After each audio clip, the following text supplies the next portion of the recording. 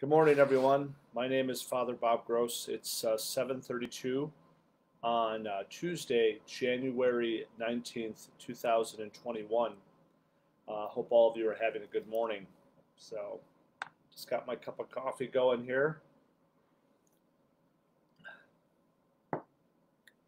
For the next 3 days for our videos, I think it'd be great to go back to the three great prayers of the act of faith, the act of hope, and the act of love. So we're going to pray this today for our morning prayer. Um, and I'm going to pray it together. You can look at it on the post. And then I just want to make one comment about it. Okay? All right. How about we pray together? In the name of the Father, and of the Son, and of the Holy Spirit, amen.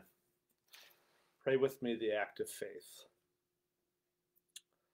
Oh my God, I firmly believe that you are one God in three divine persons, Father, Son, and Holy Spirit. I believe that your divine Son became man and died for our sins, and that he will come to judge the living and the dead.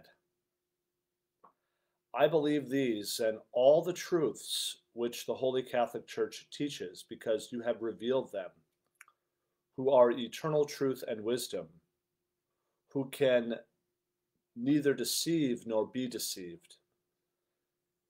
In this faith I intend to live and die. Amen. In the name of the Father, and of the Son, and of the Holy Spirit. Amen. So just a couple of comments about this great prayer, the act of faith. So that's the first thing. It's an act of faith. We are given faith in our baptism, and then we have to make acts of faith. And this prayer is an act of faith. I believe, Lord. I say it with my mouth, and I say it with these words. And we confess that God is a Trinity. That's the central mystery of our faith, really. God reveals who he really is. And he is Father, Son, and Holy Spirit. Then the second person of the Blessed Trinity came down and became one of us and died for our sins, and he'll judge us.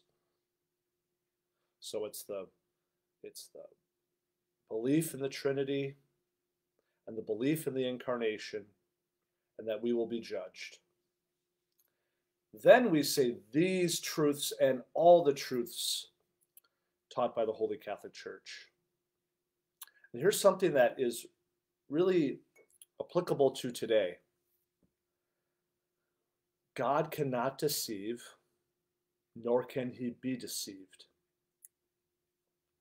In other words, whatever the church teaches is the extension of God's teaching. And he will never teach us error. He will never lead us astray. Okay? And we can never deceive him, which takes away suspicion. The act of faith takes away suspicion about God and his church. There's a lot of people who are suspicious about everything right now.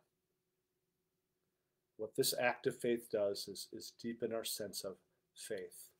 That God is not pulling the wool over my eyes. God cannot lie. So make acts of faith today. As you're working through your day, I believe in you, Lord. I thank you, Lord. I believe that you will take care of me. Right? Those are acts of faith. Acts of faith. That's why the church gives us these words to help us make acts of faith on our own. I pray that you may be filled with faith in the Lord today. And may Almighty God bless you, the Father, the Son, and the Holy Spirit. Amen. Have a good day, everybody. We have Mass at 5:45 in Festina. Holy hour at 4:30. God bless you.